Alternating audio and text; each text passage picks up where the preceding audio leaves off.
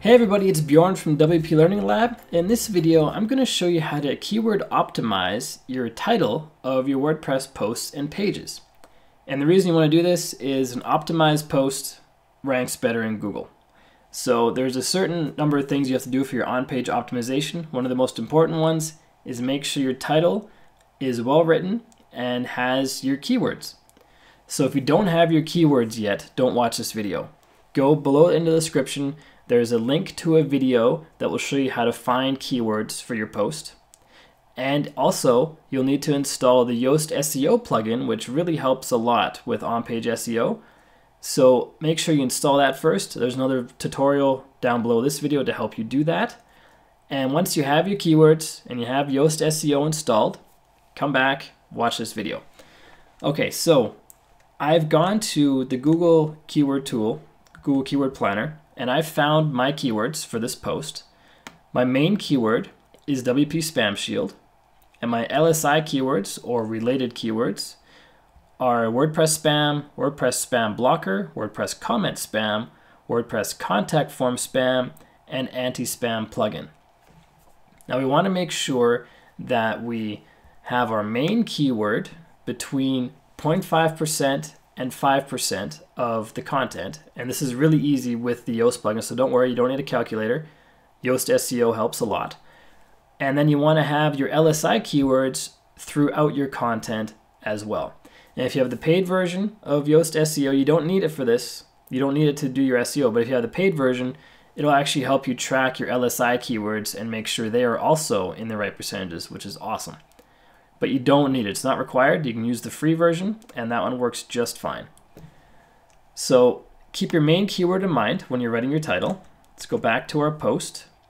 So my main keyword appears at the very beginning, which is what we want.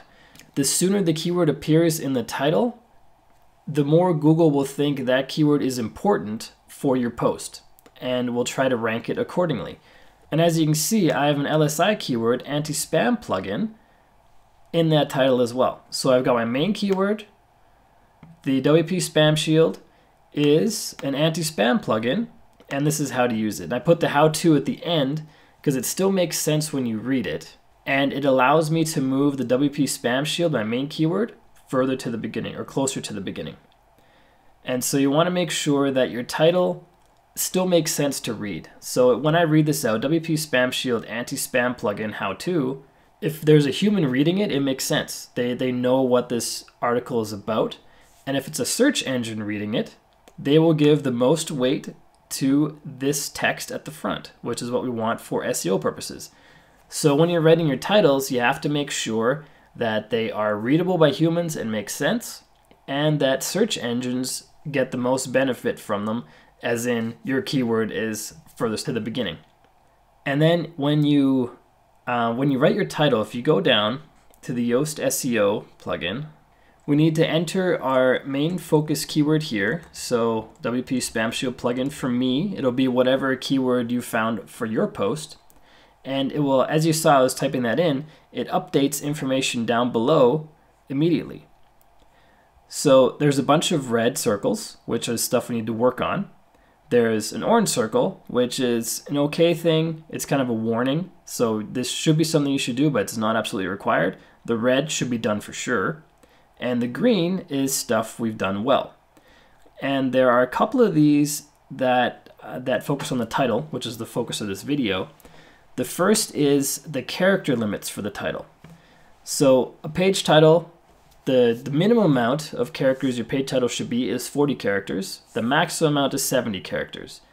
The reason 70 is the max is because that's all that appears in the Google search results for your title.